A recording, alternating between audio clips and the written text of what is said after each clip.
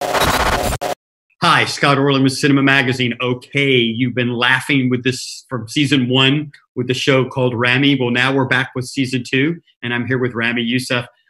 I want to ask you, if you look over the course of history, whether it's film or TV, when we have kind of tackled certain issues, whether it's be it with Catholicism or Judaism or whatever, it's been comedians who have kind of led the charge. And you've kind of opened up the doors for Western culture with Islam. So can you talk about how important this show has been to at least expose people to something they're not familiar with? Yeah, I think comedy is kind of the easiest way to talk about anything that's super personal. Because I think religion is almost by definition, I think, in how it's presented, like preachy, right? I mean, it's actually like the act of preaching, and that's not the goal of the show. The goal of the show is like, how do we talk about those things without it fitting into that, but feeling real and feeling human. And so I think comedy, so much of it is about expectations and failures, right? And any good comedy is a character who's trying to do something, and we're going to watch them mess up while they're trying to do it. That's kind of at the core of what makes you laugh. And I think that that's also at the core of being a religious person, is like, you're trying to be good and you're going to mess up. And you're kind of struggling with your ego and struggling with doing what you need to do. And so for me, kind of entering this show, I was kind of like, oh, actually the core of what I like about comedy is also the core of my struggle with religion. And so instead of, I think a lot of comedy turns against religion and is very like anti kind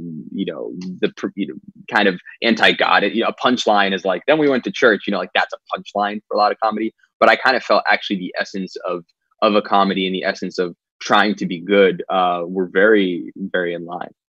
What's funny, or what leads up to humorous elements, is always the intersection of religion and sex. Somehow or another, those two things just don't want to merge, and they cause friction. Your show tackles that as well.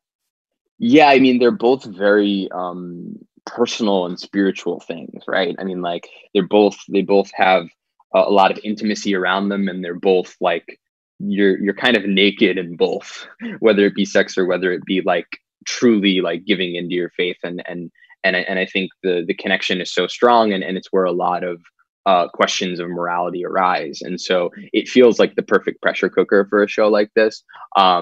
Because I think for very religious people, the sex makes them uncomfortable. And for very, people who don't care about, who are just kind of like, oh, sex is great, religion can make them uncomfortable. And so to be able to like kind of blend the two, again, kind of, I think puts our characters in a really interesting place.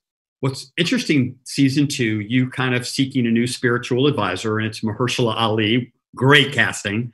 But I understand when we've talked before, you have your own spiritual advisor. How important is it to have somebody to talk to? Yeah, it's super important. I mean, like I'm someone who it's my faith is a big part of my life, and my character is certainly like not it was more of a reflection of past me than like current me, or even I would say like we take a lot of liberties to again highlight that divide that we were just talking about. But for me, to have someone to talk to have someone not only to talk to, because I have a therapist, that's someone to like just talk to, but I think with a spiritual advisor, it's really important to, in my life, having a sheikh, I think you need someone when you're looking at religious texts, because I think like you need someone to kind of like, the texts are always so much more than the texts. And I think like if you just picked up the text cold, you kind of need, you need someone who kind of understands a lot of what's around it, and I think like theology in general, you kind of like want to understand, well, how do we know what we know? Why do we know that? And to do that in a meaningful way, it's kind of ridiculous to try and do it alone. Well, we're not going to have to watch the show alone. Hopefully much longer. We can share it with friends. Ramy, is always such a pleasure. Congratulations. This is Scott Orlin. Thanks, Scott.